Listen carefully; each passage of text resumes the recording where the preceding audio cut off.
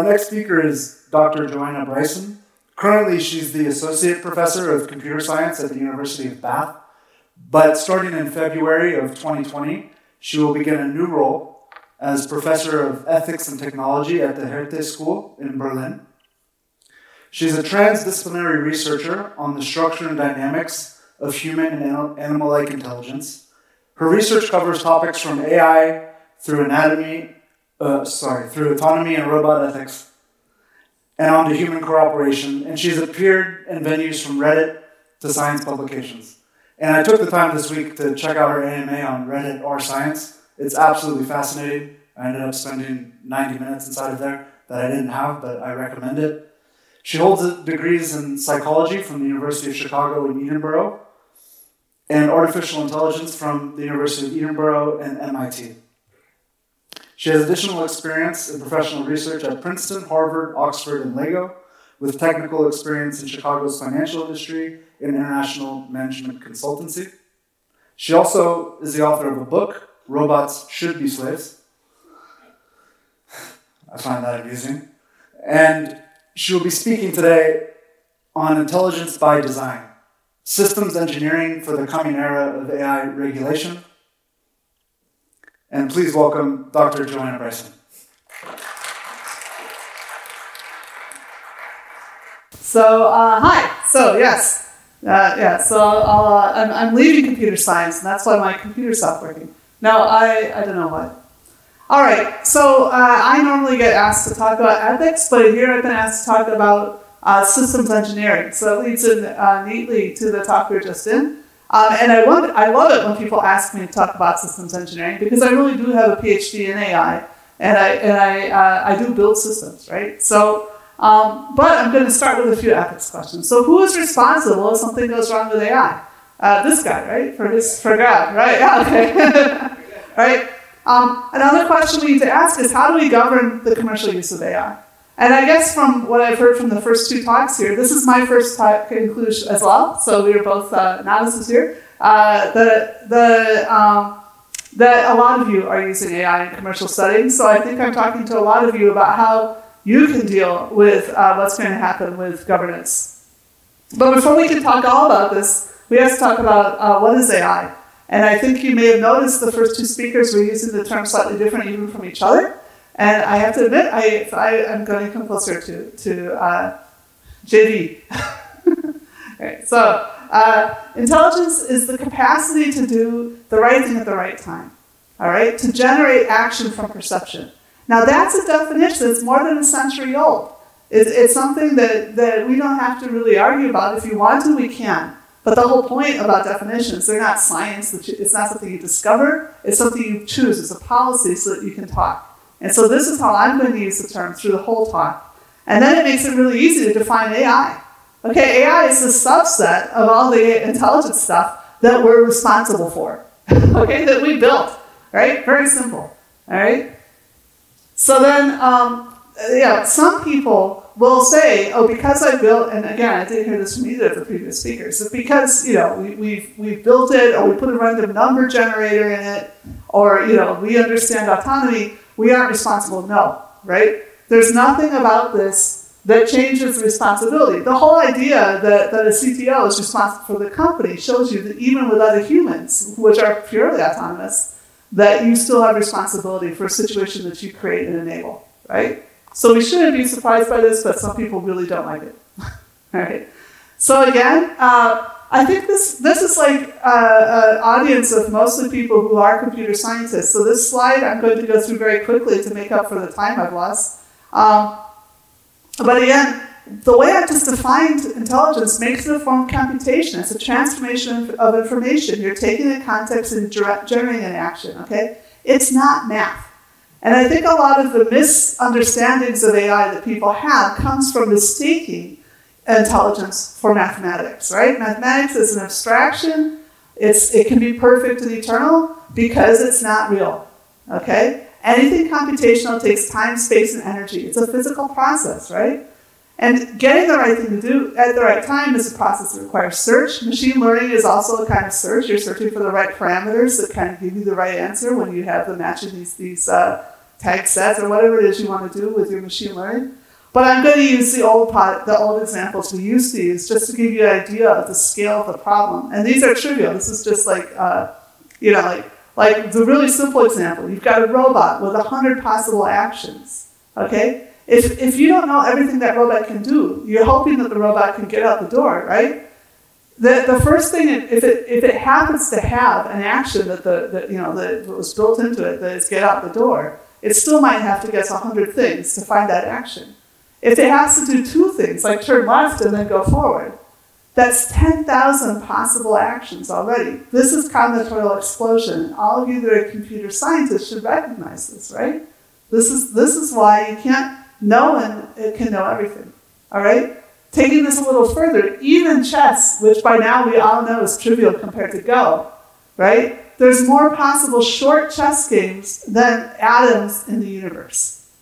Right? And if you don't believe this, the guy that invented information theory did the first proof of this. It's been simplified a bit since then, but go Google it. I don't have time to explain it. But the point is, real life, you have a lot more options and a lot more than 35 moves. Right? So there's not going to be a single algorithm that is going to, somebody is going to discover because they have all the data, and then that country is going to be omniscient. That's not going to happen. All right? So what we do instead is we do things like concurrency. So you have 2 computers, you can get through the problem maybe almost twice as fast. There's always an overhead cost of trying to combine the information, but you have to have twice as much space and twice as much energy. And that's why I don't usually use the iPad, because I just accidentally touched it and you got the next build, but it doesn't matter. Okay, so yeah, you need more energy. So quantum may change things, right? In theory, for certain kinds of cases, you don't have to have twice as many computers to search twice as many things at the same time. But nobody's actually done the computations on energy because, again, they were all mathematicians and they weren't thinking about it, right? and empirically, it's looking really bad. From everybody I've been able to talk to, it's been actually worse. The more qubits you need, the harder it is to get them to focus and turn up where you want them to turn up. And so this has been one of the big challenges people have been facing with quantum. So it isn't the case that suddenly everything is going to change entirely, although of course quantum is going to change a few things. All right? So yeah, artificial general intelligence in the sense of omniscience is not actually a problem. Okay? No one algorithm is going to solve AI suddenly. That's why these kinds of really interesting cases that we've been hearing from both the previous speakers are the kinds of things that solve these things. All right, so how do people get so much done, right? Well, partly concurrency in our own heads, that the nerves are all running, but they aren't all running. Actually, it's a very sparse thing or your head would explode. But anyway, you do have concurrent search in your head. But more importantly, we are really good compared to other animals at sharing the outcomes of that search. Remember I talked about that overhead when you have 2 computers, right? So we're very good at that. We have language. And now we have more than language, we have machine learning. All right? And so that allows us to do all these things that we've gotten to superhuman. I mean, not much past superhuman, right?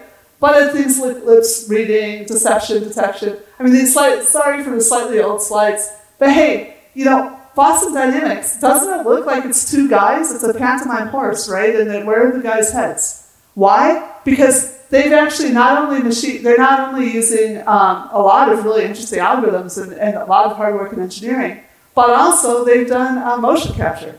So they're mining not only the computation that people have done before, but also the computation nature did during evolution, right?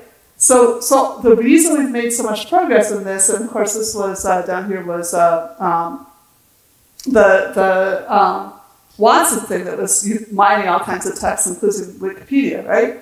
A lot of that is because we've been able to exploit the computation that our culture and biology has been doing for a very long time. So that's a lot of what's been happening in the last 10 years, again, because we've been getting so much data. So it's not that we've been massively exceeding human capacities, except at things we don't really do very well, like video forgery, right? So handwriting forgery, reading lips, things like that, we're coming up to human levels. But with something like video forgery, of course, there's no equivalent. So anyway, but the other thing here to recognize is that just because we've gotten more and more better at solving certain kinds of intelligence problems, it doesn't mean that technology itself is becoming more human in some essential way. All right? So yeah, intelligence is a form of computation. AI extensively uses ours, and machine learning uploads the stuff we've already done. And one of the consequences of this, which has again already been mentioned by the first speaker, is that that the biases that are in our society will stay in our society. And actually, one of the interesting papers, so this is a paper that came out in 2017. It made headlines that we took something called the implicit association test, where you found out humans' implicit biases, at how fast they could do tasks that, for example, combine women's names and math terms and men's names and reading terms versus the other way around. And humans are way faster at associating math than men. And at least these are like Americans. Sorry. But I assume that it's true in a lot of cultures. At least in English, because we mined the entire, in fact, we didn't. We just used other people's minings. We used Google News, and we also used the Stanford thing, Glove, and the Common Crawl. So we use standard word embedding technology that's in a lot of people's products, and we replicated all the prejudices that psychologists have found in humans, right? That they're there in the word embeddings. But then, because we had them in the word embeddings, we did something the psychologists couldn't do, right? Which over here, this is looking at, so again, the Common Crawl mines the entire English language web. And so we used that and compared, here's these terrible sexist word embeddings that associate women with reading and humanities and stuff like that, and men with math and careers. And then here's the actual proportion of people. Oh, sorry, the dots are the names of jobs, okay, from the US labor statistics. And the x-axis here is the actual proportion of people holding those jobs that are women. So the implicit biases, what we've shown using AI, is that the implicit biases that were being picked up by the psychologists were not just the evil of society. It may be evil, but it's also our lived experience, okay?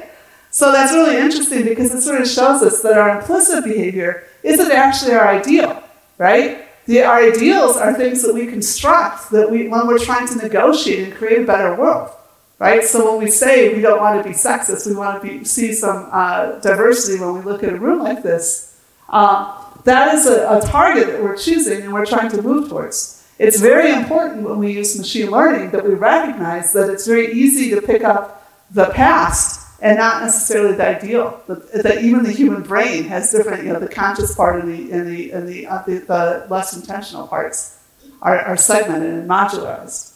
Okay.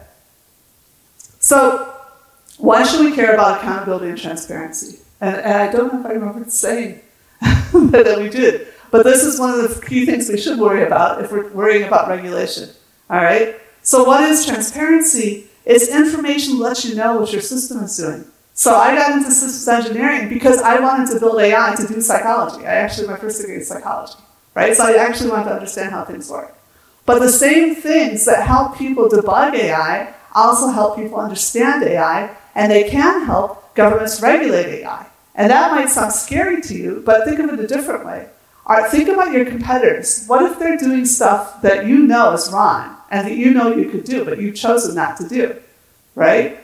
So the point of having a government is that there's somebody that you can throw that ball over the fence to and say, hey, we had some laws about this. Could you please enforce them so we don't all race to the bottom?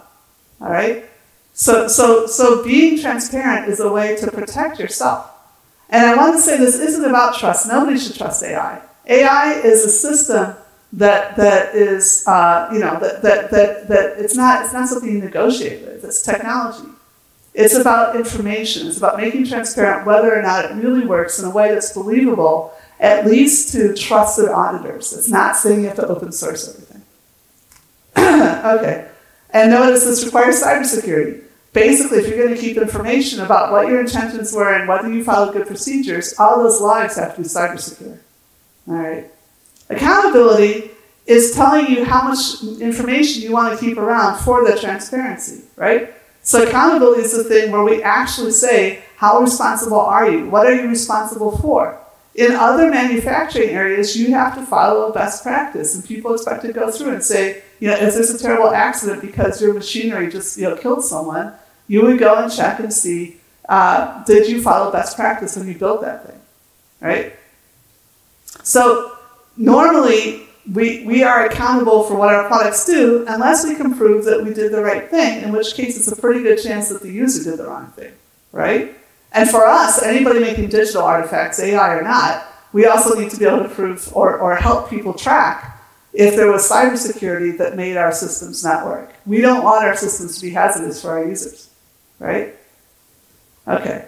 So transparency is a way of allowing us developers to demonstrate that we did due diligence, that we don't have accountability, right?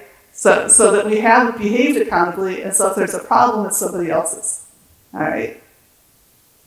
Okay, so only humans can be accountable. This follows from what I said a little bit before. Some people think, let's take the artifact itself, like the driverless car, let's just make it responsible for itself. And this has been a suggestion in order to help, for example, European car companies compete with American car companies. Not so much the car companies, they're more on the level playing ground. It's Google and Apple that have more money than they can legally spend. And they're saying, oh yeah, sure, we'll take on liability for anything our cars do. Well, that's an unfair competitive advantage. Yes, it's an unfair competitive advantage, and it needs to be handled, including why is it they have more money than they can legally spend. There's some problems with taxing and redistribution, right? But it's not, the best solution is not to say, hey, European car companies, why don't you fully automate part of your business process and we'll cap your tax and your legal liabilities. What a great idea. Again, this comes back to employment. It's just not what you want to do. So we cannot dissuade a machine. We cannot build a machine to be reliably dissuaded, okay? If we put in the dissuasion module, we can take out the dissuasion module.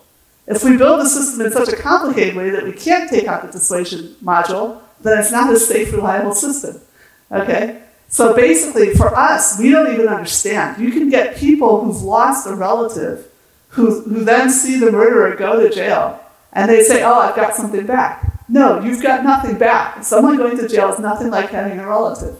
But you believe it because it's so much a part of our culture. We aren't going to build in that kind of systemic sociality into AI, right? It's just not going to happen. And so it's, no penalty of law enacted directly against an artifact, including a shell company. This is how you can get corruption. If you have a company that nobody cares if it goes bankrupt, right? That's already too much of an artifact.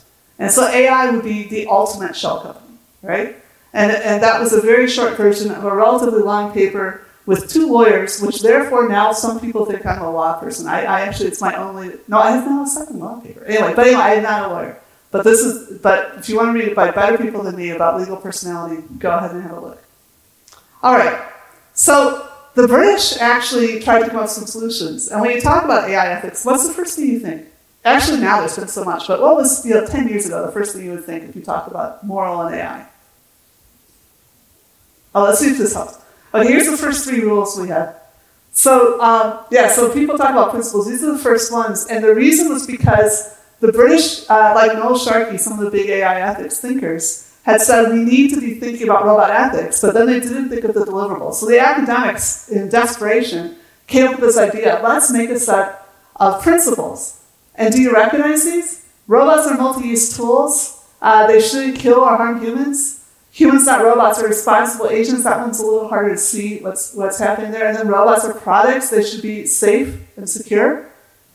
These are Asimov's laws, revised to make sense. Okay, first of all, you don't have that combinatorial impossibility of actually the robot magically knowing what's going to happen next. But also, the robot itself is not responsible. Here, we're talking about the manufacturer responsibility, and there's actually 5 British principles of robotics. The 4th and the 5th are about what the user has to have, right? So the idea is that robots, again, should not be designed in a deceptive way so that people believe that the machine needs help when it doesn't, right? So there needs to be transparency. And then finally, that the legal responsibility for the AI has to be attributed, right? And this has just become law recently for drones, that you have to know for every drone whose it is. It has to be licensed. It has to be clear whose it is.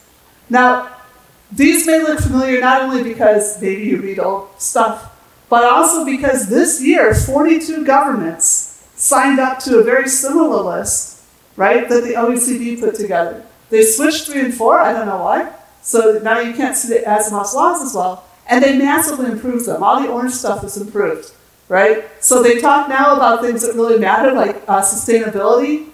And they talk about human rights as sort of a basis about the dignity and things like that. And they talk about means to challenge outcomes. Some of this you can see in the EU through the GDPR, right? And you can also see this is a wonderful thing that the EU has been working on, that, you know, if you think about the Internet of Things or whatever, they have to be secured through the product lifetimes. And in the EU, you don't get to say, oh, you know, you have to throw out a light bulb in 2 years and then hope people do with your Internet of Things light bulb that you can only keep cyber secure for 2 years. No. If the EU has noticed that most people keep their light bulbs for 5 years, then 5 years is how long you have to keep your light bulb cyber secure. So none of this like putting in terms and conditions fine print that it's the user's fault. So anyway, so this stuff is great, but again, I want to point out that there's been a lot of, there's like 90 odd things, and this other thing coming back, see this is this last piece, that transparency and accountability are running through all of these. Also human-centeredness, which was unbelievably arguable before. Okay, so I think I've got a few minutes left, amazing. Let's talk about the design of intelligence. Again, it isn't that somebody discovers, I don't have to tell you this, but I have to tell politicians this. They really believe that someone will discover an algorithm and then suddenly we'll get magic. And that's partly because big companies have been telling them, oh, deep learning was that algorithm, right? So it isn't that you just think of an algorithm and then all of a sudden you get robots, sadly, right? I was just talking to a robot manufacturer. So for example, and again, I think you guys should know this, maybe you don't. Do you guys realize this? In fact, I learned this in Singapore, at the Singapore Financial, that Google has its own fiber optic network because I have heard that a little bit. They don't trust other people not to read the fiber optics, but they have their own chips. The EU does not have its own chips, right? They can't build their own chips. Google does. I think probably initially for speed, but of course it has cybersecurity consequences. And they have enormous factories for generating power. Again, if you're sitting here arguing, it used to be people said, oh, it's so unfair, Google has all the algorithms. So Google's like, oh, hey, have our algorithms. And then everybody's like, wait, why are they doing that? It's because they have all the data. Evil Google, they have all the data, right? It's not just about algorithms or data. There's unbelievable amounts of physical infrastructure that are wrapping the planet that these companies have. The level of inequality is astounding. And that's why I'm really happy to see that, when we have competitors coming from other regions, we need to do that. But you have to recognize there's an incredible amount of stuff going on here. All right, these are major power sources, and if they don't have to just be reined back, I think they need to be cooperated with, because we all know governments aren't entirely reliable either, right? So these are new, huge power sources we have to deal with. All right, so let's see. AI actually facilitates transparently honest accounting, right? And that's because it's software. Right? So it's really easy. We all know that you can do revision control, right? Everybody here uses revision control all the time, right? I do even on my papers that I write now as an academic. But it's not just about adding or changing lines of code. You need to keep track of the data libraries and the software libraries that you've used. You don't know if you can trust every software library you find on the internet. And depending on what your product is and what it's going to get plugged into, you could be creating a hole for other people. So you need to keep track of these things, right? And I'm going around telling governments, hey, guess what? People can keep track of this stuff. So they may be coming and auditing this stuff if you want to do work in the EU, right? So, and keeping track of your training and testing procedures. How were you sure it was ready to go, right? When did you hit the release button, all right? And then there's also the question of the active systems performance. Now people are saying, well, is this even possible? Well, yes, it's possible for all kinds of things. Again, oh no, we don't have deep understanding of deep neural networks. Who cares? We don't need to know what every weight is. We need to know that stuff I had on the last slide. We need to know what the humans did and if they followed the correct procedures, right? In the worst case, AI is inscrutable of humans, but we don't go into a bank and say, explain to me what that accountant's synapses do in its brain, right? No, we don't do that. We go in and say, did they follow proper procedures? All right? And actually, people have been working for a long time to, First of all, you can set up things that you just set limits and say, does it look like it's using the right amount of power? Who's getting access to the data? I mean, that's what the apps, when Apple is checking your apps, they check like just for flows of data. But also, this is an established thing. We can actually go and look at complex models. We can also do things like digital forensics, where we just send other inputs and see if we got different decisions. So we can figure out the landscape of what happened with a complicated system. So there's lots of people working on these problems. Facebook lets its programmers hack the code in their giant AI program, like in real time. And what happens is then they sort of sandbox in-house, and then they slowly release out, and they check for all kinds of things, including having lots of little monitoring programs. Right? There's loads of little monitoring programs that are running all the time to see if things look like they're going okay, that are relatively simple. Right? But think about this also, if you don't believe Facebook, which, if you don't believe me as an academic, think about every time there's been a driverless car fatality, right? We all know, it's been the front page news, what went wrong within like 2 days, right?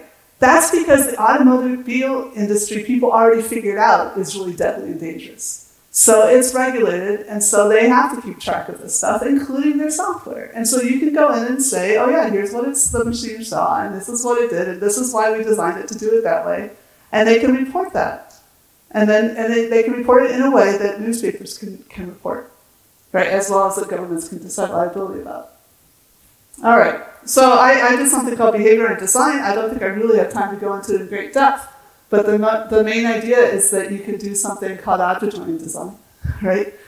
But the AI also requires development and architecture.